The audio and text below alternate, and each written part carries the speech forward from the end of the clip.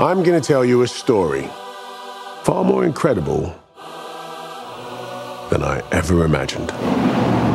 There's nothing else like it. A miracle of nature. I'm talking about gold. And this is worth like, what, $1 million?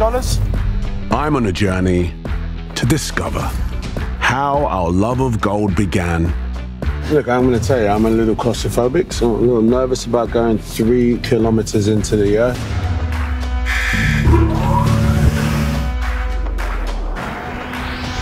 Whoa.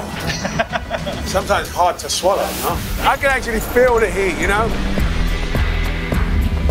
Woo. This is the first time I've ever seen gold being poured. I want to discover the human story of gold. My mom is from Ghana, so there's a very special meaning for me.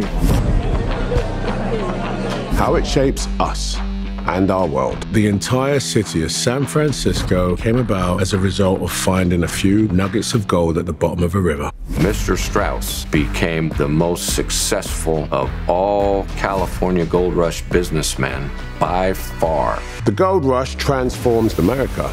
And today, gold is transforming entire communities. Every month, you had employees reporting to the mine hospital for malaria. And so the mine decided to establish a malaria control program.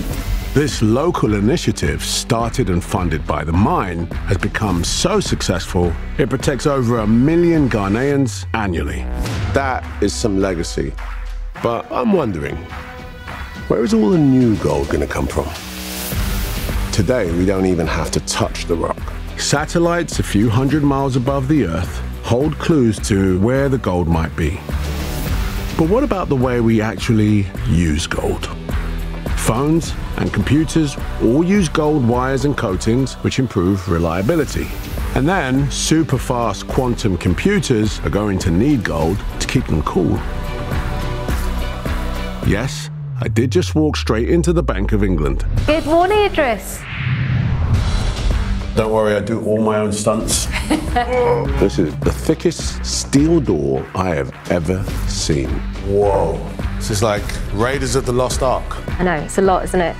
I've got to ask the question, like, why do we have this here? Join me, Idris Elba, as I discover why we literally move mountains to get our hands on this stuff. What is it about gold that's got us so hooked? There's no sticking one in your pocket and getting out of it, is there?